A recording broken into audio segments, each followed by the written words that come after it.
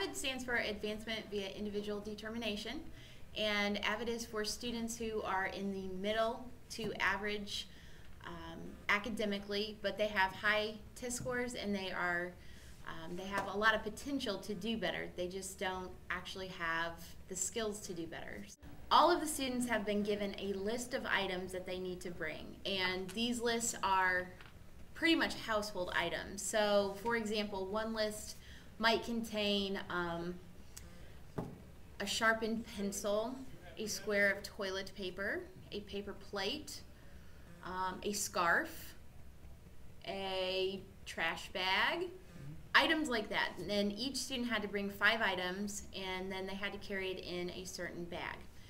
There are 5 lists, A through F, and each student in grade 9 through 12 had to bring one of these lists. Tomorrow, when they meet up, they will have to pair themselves into groups based on their list. So each group will have one list. So an A list, a B list, a C list. And they have to be in mixed groups of grade levels. So that way we get them interacting in different grade levels. Then they have to take all of their lists and they have to create, using these weird items, a new invention.